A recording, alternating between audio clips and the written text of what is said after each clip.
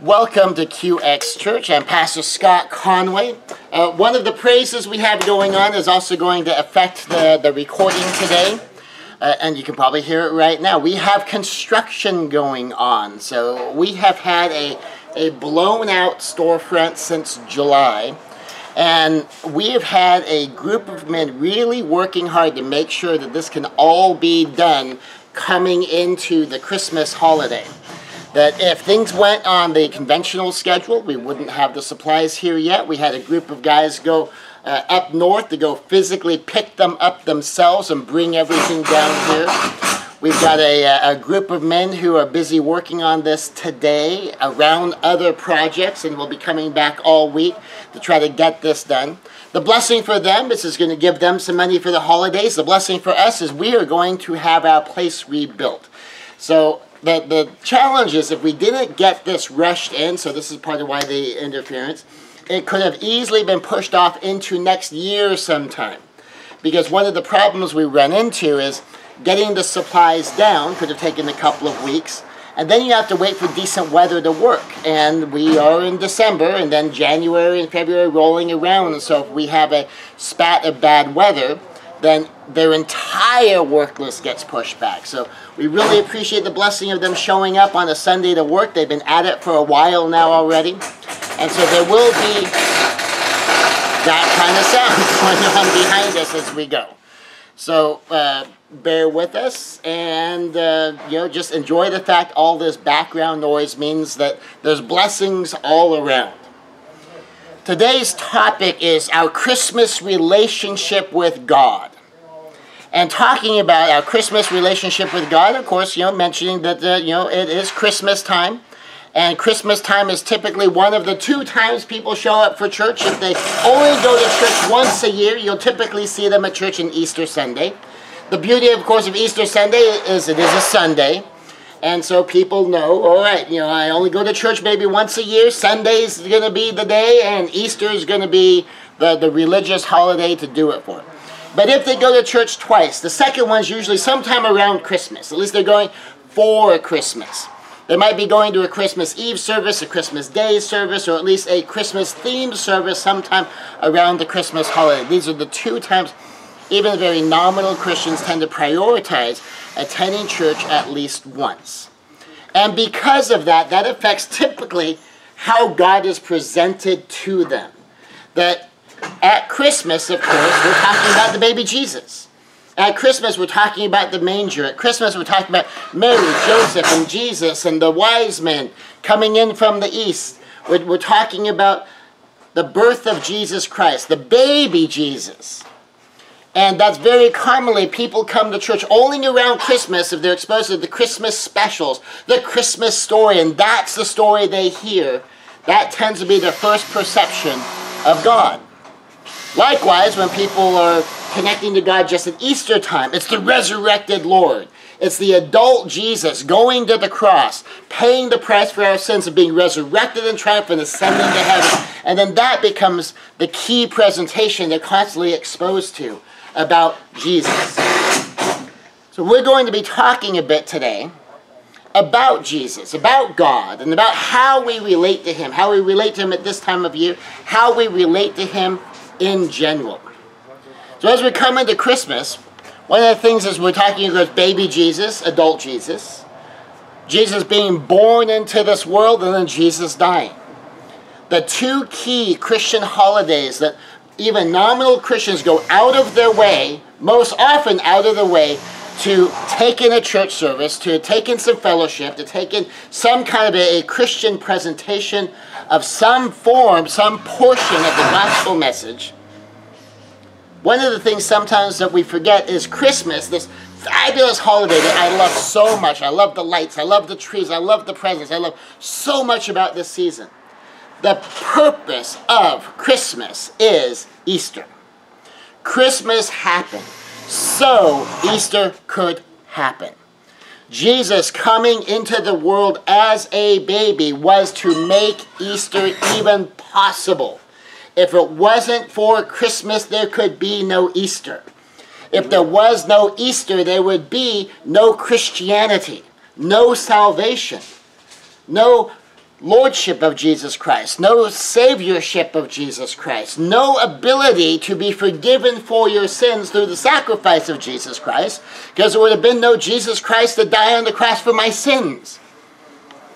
And the world would have continued going as it was. Easter was to give us the offer of salvation, so we could have this family relationship to God. So we'd be given the spirit of adoption as children of God, so that we could have this relationship with God on an eternal basis, because heaven is God's home. Heaven is where God's family gets invited to God's home. And Easter was to give that to us. Christmas was the path to that. By accepting Christ as Savior, we are born again into God's family, and we get to celebrate with the family of God. And the family of God, being able to be with our Heavenly Father, is a lot like the ultimate ideal Christmas. The family getting together in adoration. The family getting together with all things forgiven, all the bad stuff gone. Imagine all the best parts of getting together with the people you like the most, all preserved for eternity. And all those kind of awkward, annoying, difficult, oh my gosh, do we have to do this again parts, those are gone. That would be a pretty awesome gathering. And then by growing in our acceptance of Christ as Lord, and we talk about accepting Christ is Lord, that He is Lord, is one major step. But as my Lord, that tends to be a progression.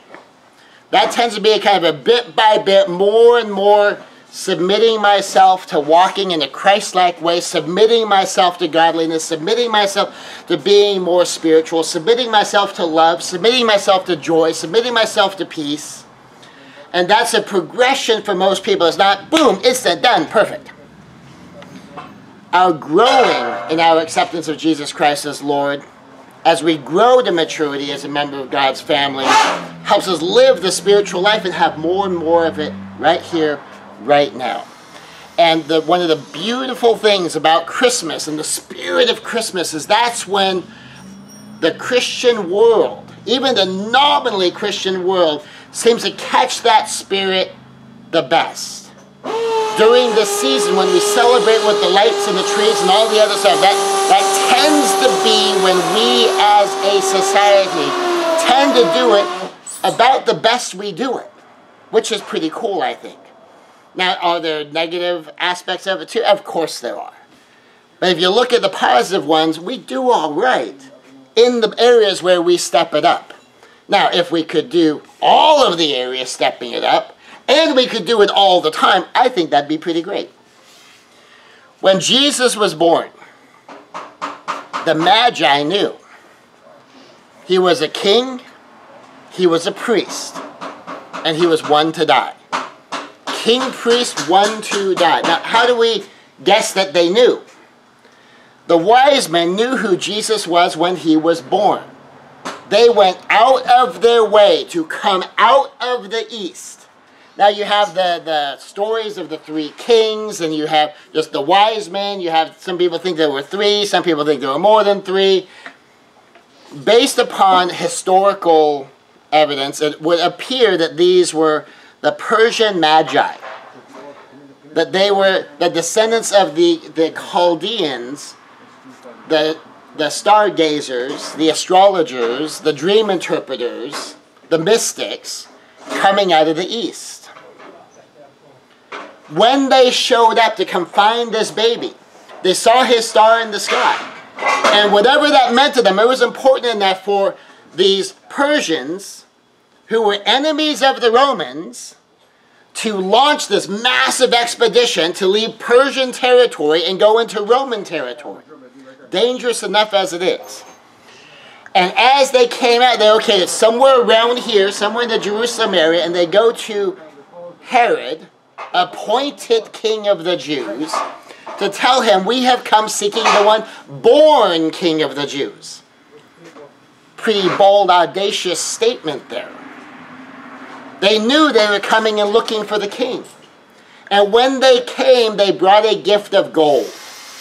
the gift of gold is a gift for a king. That one of the protocols is when you were coming to honor a king, you're coming to honor the heir to the throne, you would bring a gift of gold. And the gift of gold was to honor the kingship, the royalty of this newborn babe. But if you were going to go visit for a priest, the gift for a priest is frankincense. And so when they brought the gift of gold, this was the gift for the king. When they brought a gift of frankincense, that was a gift for a priest. What was the third one? Myrrh. Gold, frankincense, and myrrh. Well, what is myrrh? Myrrh is a spice. Specifically, it is a burial spice. Myrrh is a gift that you bring to signify someone to be buried with honor. Someone who is here to die. Someone whose time is up. And when they brought the myrrh, it's a gift to signify that this newborn babe was here with a mission to die. King, priest, and the one to die. Now, to whatever extent Mary and Joseph understood what these gifts were, and there's some evidence that they had an idea what was up. They had a sense that this is a whole different deal here, and that they were going to be part of this pivotal event, and that there was something going on. And that was already being revealed in Mary's relationship with Elizabeth. That was already being revealed with the angel appearing to both Mary and separately to Joseph. Something was up.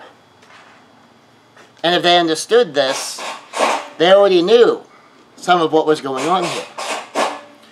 Now, a curious thing about Joseph is Joseph was a legal heir to the throne of Israel. That his genealogy goes back to the kings. One of the problems is Joseph's lineage weren't always good people. In fact, they were pretty bad kings. They were such bad kings that at one point God put a blood curse on his lineage. Now here got to be the funny thing. Prophecy said that the coming Messiah was going to have to be the legal heir to the throne, a son of David, a descendant of King David. Well, now there's a problem. There's a blood curse on the royal line of David. Now what do you do? Well, it turns out that Mary is also blood descended through David outside the lineage of kings through a different son than Solomon. So, God got around the blood curse in a very ninja-like, cool fashion. All right, we get the blood of David through Mary. We get the legal lineage of David through Joseph. He's legally the son of Joseph, but not the blood son of Joseph. He's the blood son of Mary, who has the blood of David in her lineage. And Jesus is born. Now, historically, ever since the founding of the kingships in Israel and in Judah after the split of the kingdoms, the offices of king and priest had always been separate. In fact, they'd always been so separate that when King Saul stepped up and he made a sacrifice, which was part of the office of the priesthood, that cost him the throne. That he crossed the line from king to priest. The kings were the kings. Their job was the government. Their job was the secular side. The priests were the priests. Their job was the religious side. Their job was the religious life of the community. And the kings and the priests were two separate offices. They had always been separate until Jesus. Till these magi show up to the legal heir to the throne that Herod currently sits on, appointed by Rome. And they acknowledge him as both king and priest. And the New Testament tells us that Jesus wasn't descended through the tribe of Levi. He's through the tribe of Judah. But we're told that he is in the office, he is our high priest in the office of Melchizedek. And that's a whole study in and of itself. That one's a pretty cool one to look into as well. So how the Magi related to Jesus is backed up by Scripture.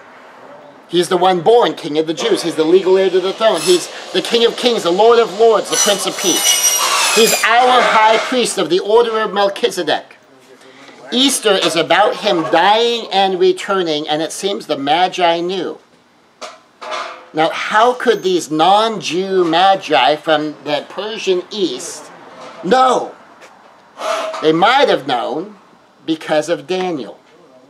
If you go look at the book of Daniel, you'll see an interesting thing when you begin to consider this. Is first off, Daniel is taking place in what would become the Persian Empire. And if you read the book of Daniel, see this curious thing is he ends up being appointed a very, very high office because he knows what these dreams mean. Because God tells Daniel the interpretation of the dreams that God gives to Nebuchadnezzar. And later on, when literally the handwriting is on the wall with Belshazzar, I might have the pronunciation wrong, but it's a handwriting on the wall episode, and they call in Daniel, and Daniel interprets it, that's who Daniel was. And Daniel was put in charge of this group of the Magi. And then here, centuries later, the star appears, and this order of mystics, once led by Daniel, who had the prophecy of the 70 weeks, somehow they know exactly what that means. And they mount their expedition to go know. And if you go read the prophecies of Daniel, and you can break some of those out for those who are interested in those kind of prophecies, that kind of tells you Daniel knew what was up. And if Daniel left word for his order, and so they're waiting for this event, and they say, hey, that's it, time to go, let's go. And they knew.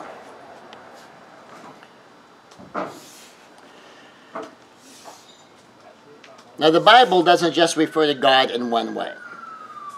It's not like every single time God is mentioned, he's only called one thing every single time. He has lots of different titles, lots of different names, lots of different references and referrals. In fact, if you dig through every mention of God, the Bible references God in more than 750 slightly different ways. Comfortably more than 50 significantly different ways. But over 750 that are even slightly different. And when you begin to look at all of these ways, you go, why might that be? Well, part of it certainly is that God has this very robust identity. He's not easy to just put in a box. And it's been so long since I've talked about this that I misremembered it way too small. So if you kind of follow in week by week, you may have heard me mention like 400 or 450 with over 50 major distinct ways. I was way off. I mean, I thought there were more than 50 major distinctions, but only about 400, 450 variations. Nope, God gives us way more options than that. And when I went back and I looked at it, because I was thinking, I'm not really sure that was right. Let me go take a look at this number again. 750. Over 750. That's pretty amazing. Now, I am a martial arts master. After 45 more than that years training, I should be pretty good at this stuff. So how many right ways are there to deal with a violent situation? Is there just one? One right way? Or might there be more than one right way? Might there be a whole bunch of different ways? And even if we were to nail it down to something so specific, what if I have a single male unarmed attacker on a smooth surface who's stepping forward with his left foot while he's punching with his right hand? What is the one right way to deal with that kind of attack? There isn't one right way. There's tons of different ways to deal with that kind of attack. Okay, what if we nail it down? Okay, one single unarmed male attacker stepping with his left, punching with his right. No weapons. I have no weapons. I have to stand my ground and fight. I have to do a move. What do? Is there one move that's the one right move? Or are there literally hundreds of different ways still to handle a situation like that? And my martial arts bias, that simple realization that there's a whole bunch of right ways to handle it. Some of it depends, what's your objective? Why are you standing your ground? How much damage do you want to do? And even if you nail that, okay, suppose I have to have them ultimately laid out, incapacitated, unable to keep on fighting. Now are we down to just one way? No, still a lot of ways to do it. And if I pick one way this time, and a different way next time, and a different way the time after that, if there's 100 of us in the room, and all 100 of us have slightly different techniques, some of them might be in the general category. So, okay, let's even go this far. Let's suppose I want to block that move. What is the one way to block that move that is the one right way to block a punch? There isn't one. I mean, even in broad categories, you get inside deflects and outside deflects and upward blocks and inside blocks and outside blocks. So many ways to handle it. And even when you narrow it down to a very, very specific situation, you still don't end up with just one right way. And so I have this physical metaphor in my life that I have been immersed in for over 45 years that reminds me that very often there's not just one right answer.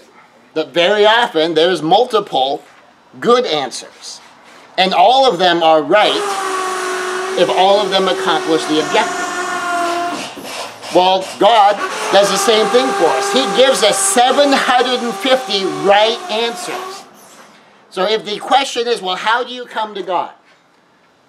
Of all the truths about God, which one resonates with you most so you can come to Him down that path most easily? God says, here's your menu of options. You have 750 right answers to that question. That's mind-boggling. So of those 750 different ways God has identified in Scripture, which are the correct ways for us to approach God? Answer, all of them. 750 right answers to, well, how do I come to God? Well, pick. Which one works for you? Which one resonates with you? Which one is your easiest path to connect with God? Which one is your easiest path to relate to God? Which one is of the 750 separate paths is the one you most need right now? Is the one that will make the biggest difference for you right now? And you can come to God that way. Now consider 750 different individual paths. Now are we mandated to say, well, but you can only pick one? You can only pick one? Or can we pick more than one? Because here's the thing. Of these over 750, and we'll just round it off to 750. We'll round it down to 750. They may also be used in any combination. In any combination of one or more of the paths. If you knew God as fully and completely as language will allow, and you literally somehow had all 750 of them in mind at exactly the same moment, that would be a way. But you had only 2 of them in mind. Any combination. And all of those combinations would also be correct ways to relate to God. So if there are 750 different individual ways, 750 individual right answers, if you were to use any 2, that means choice number 1 could be any of the 750, and then of the 749 remaining, choice number 2 could be any of the 749.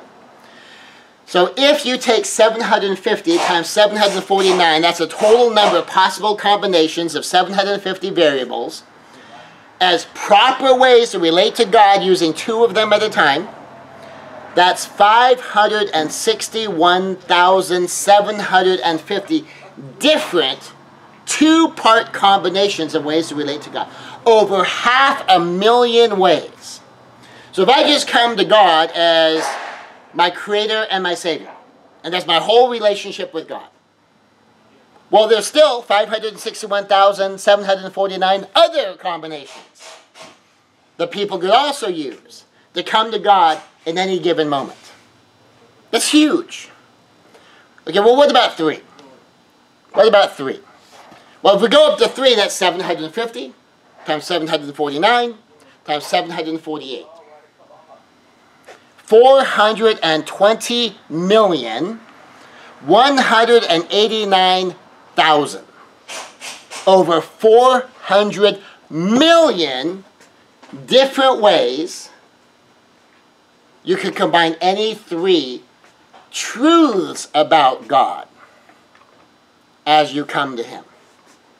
That is enough so every man, woman, and child in the United States of America could wake up on Christmas morning and have their own individual choice, and they don't have to, any of them, choose the exact same one. That's pretty amazing. And that's only 3. What if we look at all the correct ways God has given us to come to Him? So when we do all the possible combinations, so now it's 750 times 749 times 748, blah, blah, blah, blah, down to times 3 times 2 times 1. The number of combinations of ways to reference God is roughly 10 to the 218th power. You're going to round it off to its exponent. 218 zeros. The math works out to something like 5, 922, 386, 521, 532, 855, 700, 15 more zeros, 15 more zeros, 15, 15, 15, 15, 15, 15, 15. I'm having to look at my notes to count. 15, 15, 15, 15, and after that, 12 more zeros. Now, in case you're wondering, that's a lot! The number of combinations of ways to reference God divided by the number of people currently alive. So if you took the total population of the earth and every single one of them got to pick one, so you divided it down, and then everyone on the planet is going to make their choice, and then we're going to kind of go on from there. So if you divide that up, then we're down to 9, 870, 644, 202, 554, 760, and 15 more zeros. And 15, and 15, 15, 15, 15, 15, 15, 15, 15, 15, 15, 15, and 6 more zeros after that. What this boils down to is even if everybody who has ever existed approach God a different way every single day, there is no possibility of exhausting all of the ways to approach God before the heat death of the universe. What this means is if all of them were alive from the beginning of humanity to the end of the universe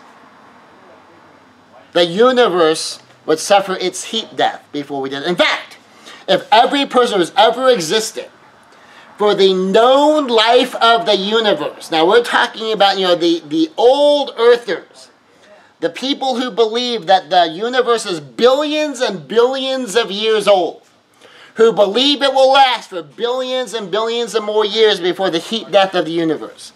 And every human being we believe has ever existed approach God a different way every single second of every single day for the existence of the universe. Every day that's ever happened, every day that will ever happen, there'd still be absolutely no possibility of hitting all those combinations before the heat death of the universe. That's wild. God gives us that many right answers. If someone says, well, how do I relate to God? Pick 1 or 2 or 500 or 700. And you can have your own all to yourself if you want. And so long as it's from the list, you're okay.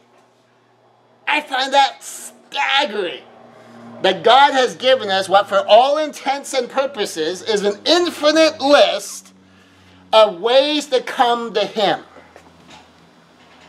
Whatever we need, whatever works for us, whatever connects with us, just start there. Just start there. Now here at QX Church, we have 3 primary relationships with God. 3 primary places that we tend to put our focus. And within these general categories, there's a lot of specific ways God is focused on. So we'll just talk about 3. Creator, Father, and King. Creator, Father, and King. Now in Creator, we tap into a whole bunch of other ways God is referred to. God is all-knowing. He's really smart. He really knows what's up. And so we call that God is infinite in His genius. He knows everything. He's surprised by nothing. He gets it. All information to God is, yeah, I know. Everything we figure out is, I know. The genius insights is, oh my gosh, I just realized. It's not like, I know, and it's about time too. God is infinite in His genius. God is also infinite in His wisdom. That there's no bad judgment on God's side. God thinks it all through. God doesn't make errors of judgment. God's connected to the infinitely big picture. And partly related to the infinite genius, sometimes when human beings make bad judgment, we made the best call we could on the information that we had. If we had known better, we might have been able to decide better. And that would be a factor of omniscience, the infinite genius, infinite knowledge. But sometimes, even when we know better, we do bad things. Sometimes we don't really think it through. But if we had thought it through, we would have realized, oh, yeah. Not that I didn't know or couldn't have known. It's just that I didn't really kind of think it that far through. God doesn't make those kind of mistakes. He's infinite in His genius. He's infinite in His wisdom. And He's perfect in His love. God does love perfectly. God is bigger than space. Oh, in fact, on the love thing. God does love so perfectly, the Bible tells us God is love. And that there's such this entwined identity of God doing love so perfectly that He is the very embodiment of love. He is the personification of love. And so if you really want to get it down exactly right, do it God's way. Because God is the perfect manifestation of perfect love. God is bigger than space. There's no place you can go in physical space to get someplace God isn't. If you go racing across the universe, you go, ha, finally got away. God can be there, hi. Like, how'd you get here before? I was already here. Like, how long have you been here? Forever. Why? Because God is also bigger than time.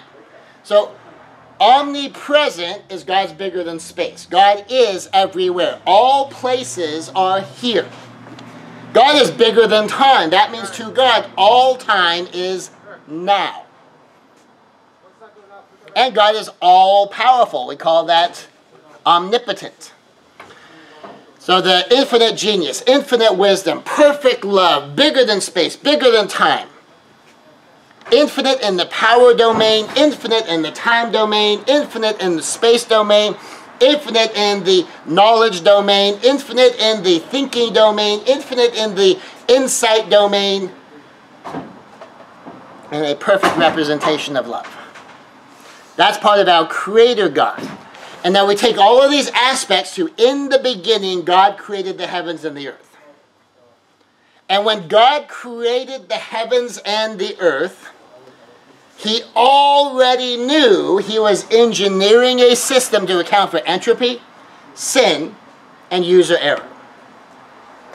He already knew he was building a system that was going to have to deal with the breakdown of ordered systems within the universe. He already knew he was going to have to build a system to account for sin. He already knew he was going to have to build a system that could account for user error. So as a short example of user error, if I'm kind of moving along and I accidentally bang my shin into the edge of the table, that is going to hurt. User error. I just did something to hurt myself. And it's amazing how many things we can physically recover from when we've hurt ourselves. If someone else does an error, and it's their user error, and I got hurt because of their user, it's amazing how many things we can recover from.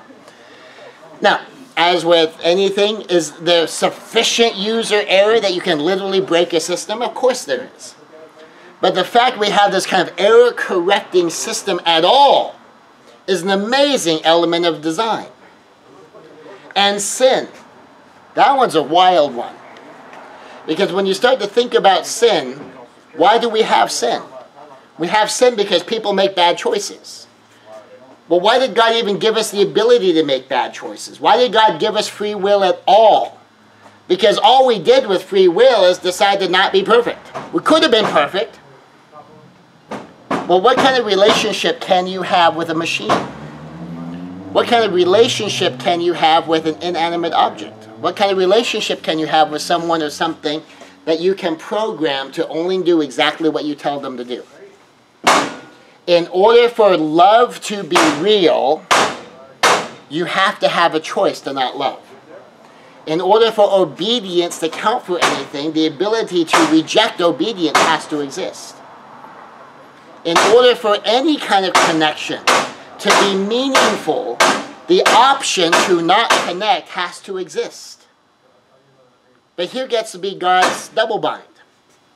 He had a plan all the way from the beginning that included Christmas and Easter. Now imagine you're one of God's angels and you're kind of sitting around the creation council table as God's explaining his plan. He's really excited. I got this cool idea. We're going to make this whole universe. We're going to create man. And I'm going to give man free will. But they're going to have limited awareness. They're not going to know the whole picture. So that way that they have choices as they go. And they get to make their decisions based upon best available information. And you go, okay, well, that sounds like a pretty good plan. But I'm not totally sure. How does this free will thing work? Say, well, here's going to be the thing. They will have the option to obey me or not obey me. So, okay, what if they choose to not obey you? You could lose all of them. So yeah, but here's the plan. They will disobey. They will get the sin nature, that they will have this natural propensity to miss the mark. But that's okay, because here's the plan. I'm going to show up as one of them later on, so that way I can reach them. And you go, oh, well, that sounds really interesting, Lord. Tell me more about this plan. This is beginning to sound pretty cool. Like, and then I'll live as one of them, and I'll teach them. Oh, you'll be there to teach them in person. Oh, that sounds great. It's like, and then they're going to arrest me, torture me, and kill me. And you go, whoa, wait, hang on a second. All of a sudden, I'm not sure I'm with this plan, but like, God, think about this for a second. They're going to arrest you, torture you, and kill you? Are you sure this is a good plan?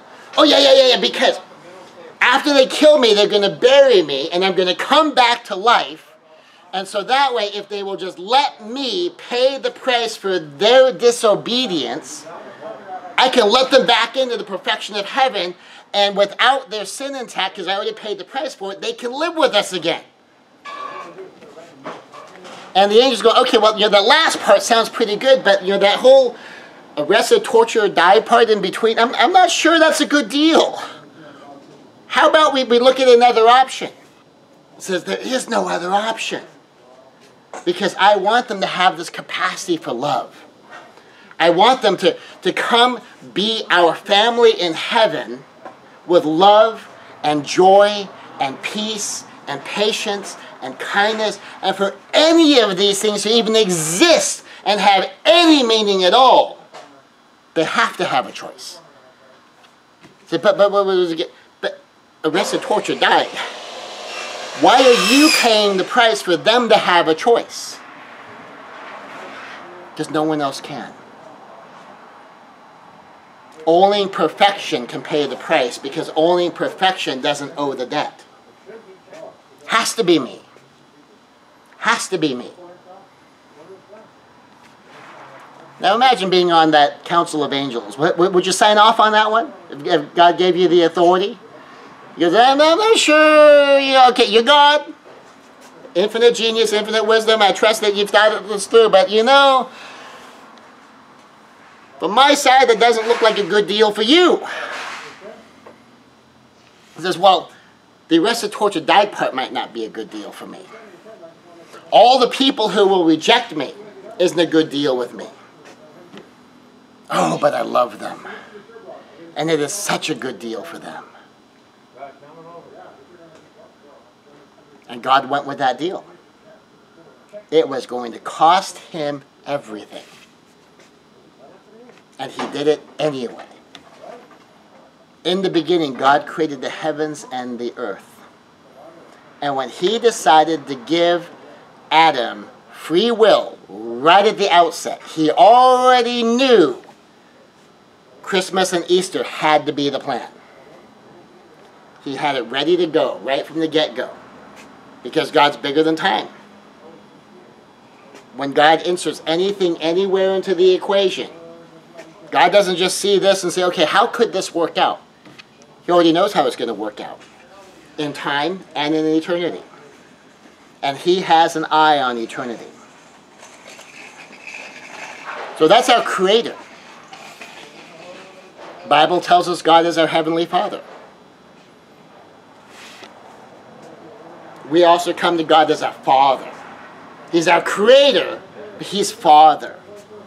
No matter our spiritual age and maturity, our Father loves us. Because we know he is love. He is the very embodiment of love. He does it perfectly. He is love. So whether we're like little kids, newborns, he loves us. When we have no clue, we haven't done a thing, he loves us. When we are immature and we're stamping our feet and we're losing our tempers, he loves us. When we have no clue what we're doing, our Father loves us. As we grow up and we begin to learn, we begin to understand, we begin to make choices, he loves us. When we do the right thing, he loves us. When we do the wrong thing, he loves us. Just like a great earthly father, a great earthly mother will love their kids. We might not always be happy with what they're doing in the moment. But we don't come to our kids and say, hey, you got an A- on that math test. That's it, out of the family. I mean, there's a joke running around the Asian community, because there's this thing called the Asian F, which is anything that's not an A. And the joke is, and it's meant as a joke, but it's meant as a joke with an undercurrent of reality, just to remind the kids you better do your work. And it's what does an A mean? An A is adequate. What's a B mean? Is below adequate. What's a C mean? Can't have dinner. What's a D mean? Don't come home. What's an F mean? Find another family. Now it's said as a joke, but a lot of people kind of think God's that way. That you have to get it perfect or God's going to be mad at you. Now God might not like what you did, but God still loves you. And here gets to be the interesting thing with our Heavenly Father. I mean, think about it as an earthly parent. Imagine you have this child that you would give your life for. Imagine you have this child you would die for. Imagine you have this child that you would live for. That you would change your life to fulfill your responsibilities for this kid, because this kid is so important to you. You won't make the kid the center of your universe and orbit around your kid. But you will always prioritize your responsibilities and obligations and your modeling for this child, which, by the way, precludes making them the center of the universe. And that's what you want for your kid, and your kid messes up. Do you want your kid to run from you, or do you want your kid to run to you? If you knew you were there to help your child, if you knew you were there to comfort your child and be the help, to help your child pick themselves up, dust themselves off, and give it another try, would you want your child to run from you or run to you?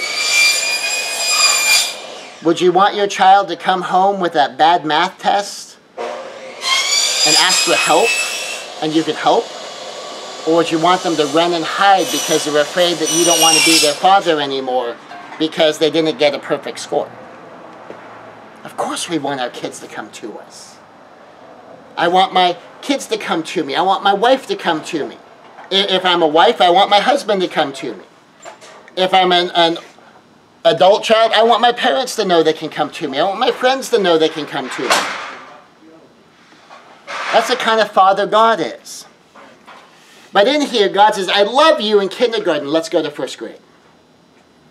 Sometimes we get upset at ourselves because we're not as mature as we should be. That we're not as knowledgeable as we should be. We don't get as right as we should. And God's whole attitude about it is, look, you're human. There's no shoulds. There's ideals. There's compass headings. There's things to aim for. But you're in first grade. I love you in first grade. Be in first grade. And now let's go on to second grade. Let's just keep getting better. Let's learn more stuff. Among many other things, a father wants his children to be ever more good. We don't expect our kids to be perfect right out of the chute and never, ever, ever to make a mistake. We want them to be good and become more good. We want them to be responsible and become more responsible. We want them to be capable and become more capable. And a part of this good, responsible, and capable, that's a manifestation of maturity. That's a manifestation of being an adult. And a father wants his kids to grow up, not just to stay kids. We want our first grader to become a second grader. We want our elementary school kid to become a middle school kid. We want our middle school kid to become a high school kid. We want our high school or adolescent to become an adult. We want our young adult to become a more mature adult. We want them to always be ready to keep moving forward, becoming good, responsible, and capable at higher and higher and higher levels. Now, as part of that, Daddy does not do his children's homework. Daddy may help his children with his homework, but Daddy doesn't do it for the kid. If you're a good parent, your kid is not going to come home from third grade and say, all right, Daddy, here's my math homework. I know you know how to do multiplications. Will you do my multiplication homework for me, Daddy? And go, no, you have to do that. But you know how to do it. It's just easier if you do it. Would you do your kid's homework? Of course not. Now, would you be willing to sit down and help your kid learn? First off, it's multiplication. It's not multiplication. Maybe we need to work in our English side a little bit too. Would you help your kid learn multiplication, or would you just do the homework for your kid? And Daddy does not take his children's tests. Now, you know, I could ace a third grade test. But I'm not going to show up and say, I'm here to take my kid's math test for him. Now, because if he takes his test, I've been doing his homework for him, and so he doesn't really know this stuff yet. So just let me take the test for him. Is that going to be a yes or a no? Is that a good parent or a bad parent? Hey, but your kid's going to get perfect score, straight A's all the way through, until maybe fifth grade. I don't know, I've seen some of that fifth grade homework. I'm not sure I could ace a fifth grade test sometimes. And I literally mean that. We had one time a fifth grader showed up with homework. We had a woman with a college degree, another woman with a master's degree, grappling with this one, going, I don't even know what they're asking for or how to do it. So they brought it to me. Lawyer, PhD. And I'm looking at the homework. And sometimes I'm going, I have no idea what they're after in here. Someone's going to have to go ask the 5th grade team. They're asking 5th graders to do something, the college graduate, the grad school graduate, and the PhD, and looked at it and go, I don't know. I read the instructions, I looked at the problem, I don't know what they're after. You're going to have to go talk to the teacher. That has actually happened to me. So I'm going, you know, I'm not 100% sure if I keep taking my kids' tests at good days. But what if God did that for us? We could get perfect scores all our lives and not know a blessed thing. So Daddy doesn't do his children's homework for him. Daddy doesn't take his children's tests for him. So when we pray to God, for God to interfere in cause and effect, that the causes are set in motion, they're going to produce that effect, and we insert prayer in there and say, God, I know I didn't do my homework. Can you get me an A anyway? God, I know I didn't even show up for the test. Can you make sure I get an A in the class anyway? And sometimes we do that. We are growing children. Often, hopefully, we're adult children somewhere in there, seeking the perfect wisdom of a father who wants his children to grow, who wants his children to be strong, who wants his children to be courageous. I mean, how often does the Bible say, be strong and courageous? Grow is very simple. Grow just means be better. Whatever you were today, be better tomorrow. Whatever you were yesterday, be better today. Just be better. And this is a jagged line. Boy, do I wish that was a straight line, a nice smooth line, that every Sunday was better than the Saturday, every Saturday was better than the Friday, every week was better than last week, every month was better than last. It's kind of this jagged line. Kind of looks, I guess, a bit like the stock market. You're kind of doing well, it's kind of working, and then like, okay, you know, correction, you know, boom, down, you start working your way back up, boom, down, and over the long arc of time, we get better. Over the long arc of time, we get more mature. But, you know, in between, there's some ups, there's some downs, there's some huge forwards where, boy, we can look at that moment and go, we can be really proud of how well we handled something. You go, you know, if I could make that my normal, then I could have that one handled and move on to the next one. Sometimes we can. Sometimes it's just kind of a really good day and tomorrow's not as good. But we just work that jagged level up and grow. Be better. Over the arc of time, be better. Strong means do hard stuff. Just because it's hard, don't shy away from it. Now, I want to underscore a key point right here on the strong part of being strong and courageous. There's 2 ways we can be strong. One is your ability to handle stuff that comes your way. Because I don't know if anyone but me's noticed, but sometimes there's some like hard stuff in life that comes our way. I trust that's not me only. And part of strength is, can you handle the stuff life throws at you? Because you have to, right? And you know, Abraham Lincoln had said, you know, that if you want to test a man's character, don't see how he goes through hard stuff. Why? Because everyone has to go through hard stuff. You have 2 choices. You either make it or you don't make it. Because you don't have a choice. It's there. It's happening to you. What are you going to do about it? But he talks about, if you really want to test a man's character, give him power. When it's an option and he can do whatever he wants, now what?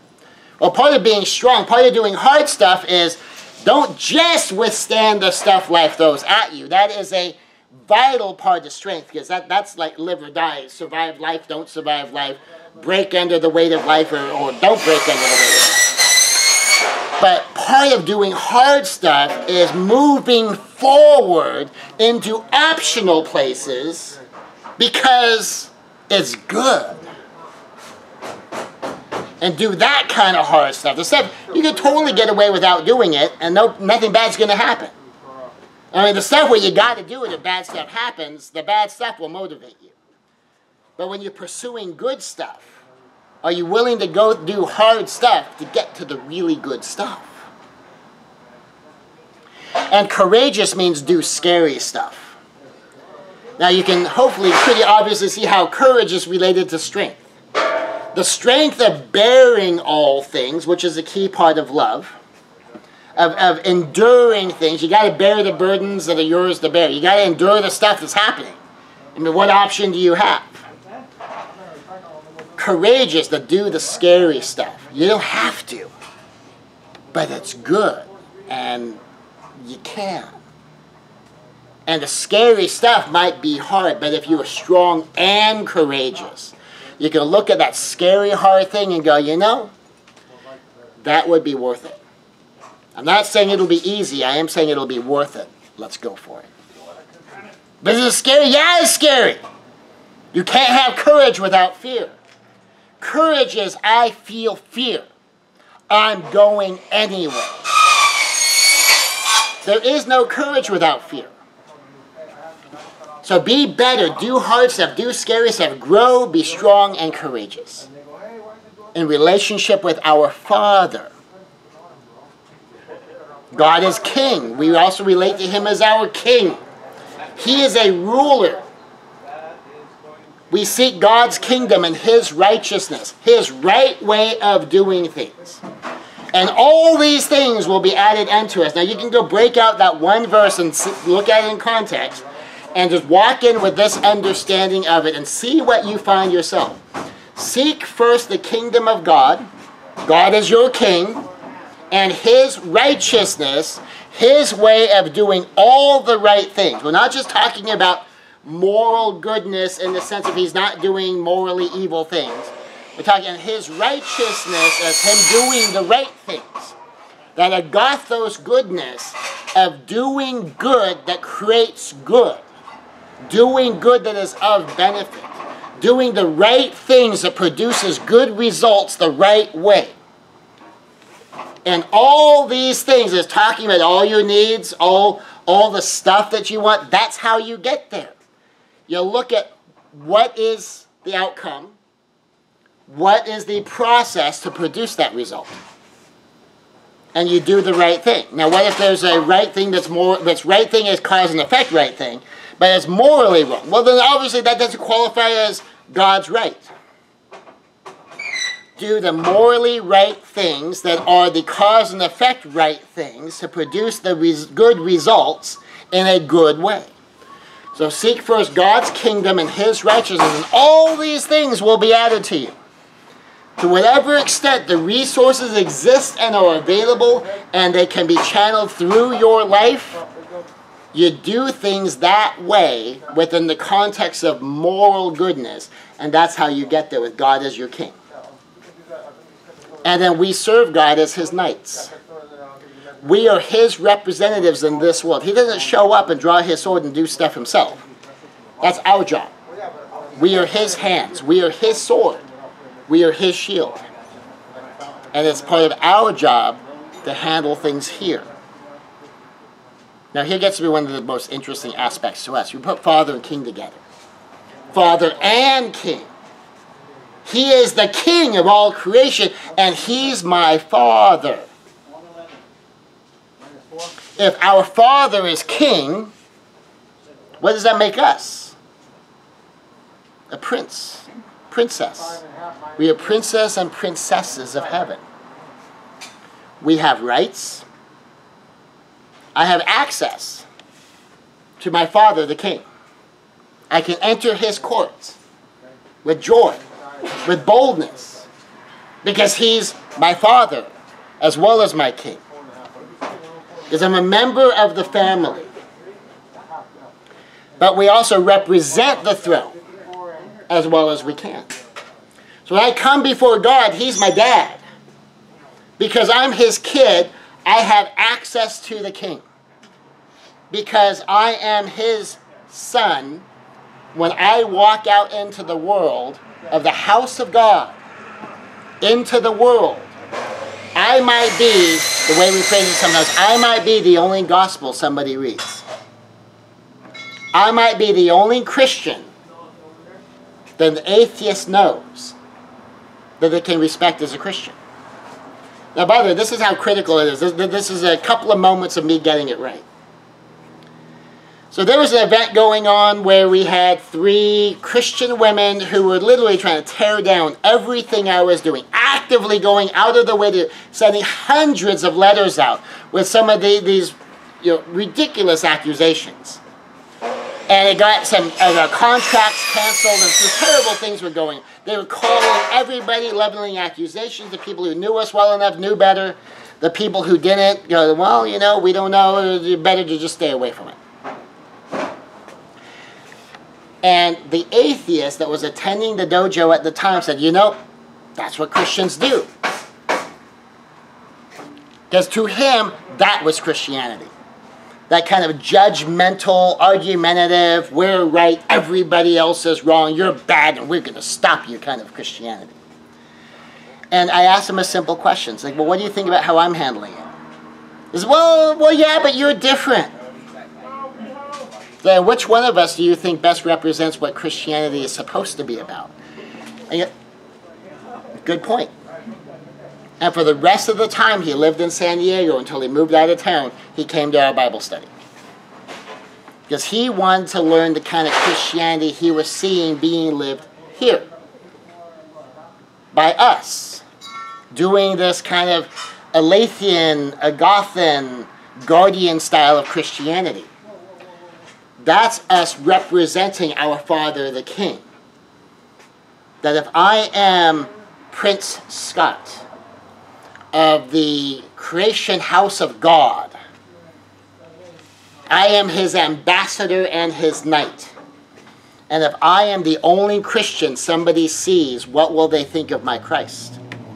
If I am the only servant of God somebody sees, what will they think of my God? So I have attended and been a presenter at a local atheist coalition. And when I'm there to be a speaker, that they show a decent amount of deference and respect to a speaker. But I've also just been there as a guest, not as a speaker. And when I was introduced as, oh, this is Pastor Scott. He's a Christian, but he's also a logical, reasonable man. So he's one of us. Now think about what that means. Their perception of Christians is they're not logical, they're not reasonable, they reject science, that this is not an intellectual. This is not someone you can have a rational discussion. That's their perception because that's what they're exposed to. That is the gospel that they've seen and they've been around because of the Christians they've had contact with. So our job as a son of the Father, as a son of the King, as a knight in service to the royal house of God, is to represent my King well.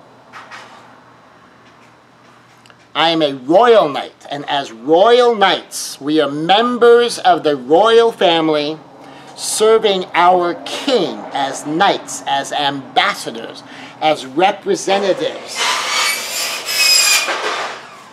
And with all of this, Creator, Father, King, we've been talking about the Acts, prayer, adoration, confession, thanksgiving, supplication. We focused on thanksgiving recently. This is part of adoration. If you go through all 70 ways God is presented, that's adoration. If you are honoring God as your Creator, as your Father, as your King, that's adoration. If you're honoring God as being infinite in His genius, infinite in His wisdom, perfect in His love, that's adoration. As you're honoring God for being omnipresent, omnitemporal, if you're honoring God for being all-powerful, that's part of adoration. And with 750 different aspects to dive into at whatever level you choose to, you could spend time in adoration with God, focus on the ultimate, perfect ideal, a compass heading to go seeking out. And you could invest your time really focused on God and focus on the extent to which you can reflect God back out into the world. The level to which the indwelling of the Holy Spirit, which is part of God as Trinity, that you can cooperate with the presence of the Holy Spirit in your life as you honor God, as you show your adoration for God and who He is, and say, to what extent can I be a conduit through which, as I agree with the Holy Spirit, as I cooperate with the Holy Spirit, as I align myself with the Almighty, to be a better knight, to be a better ambassador, to be a better representative of the Christ I want people to see, of the Father I want people to know, of my Savior I want people to accept, and that the way I live my life as His kid, as His knight, and as a creation of the Almighty will impact the lives around me. In this particular season, anytime you're around a religious holiday, Christmas, Easter, people are more aware, people are more open to the discussions.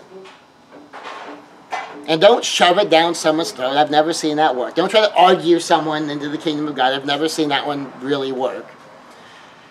But answer any questions they have. Live the kind of life, be the kind of person that would prompt them to even have questions in the first place. And as people relate to God as the baby Jesus, as people connect with Christianity, even just as a largely commercial, largely secular celebration, I mean, think about what this means. This is a time that people are looking to Jesus. They may be living in the secular manifestations of the holiday. But this is also our chance to be the ambassador. Not necessarily to be the evangelist, but to make sure that our presence in their lives, the places we touch, never pushes people away from God, but it only draws people to God. And that if the conversation arises, if they do have a question, that our response to them, our example to them can draw them even one tiny sliver closer to God, and at the very, very least never, ever, ever push them further away from God. As befits a creation of God Almighty, as befits a child of the King. Merry Christmas, everyone. Enjoy your holiday, holy day. And as we, as Christians, connect with our God, our Savior, our Lord, our Creator, our Father, and our King, let us be blessed, and through that blessing, be a blessing to the world around us. God bless you, and may you bless all those in your life.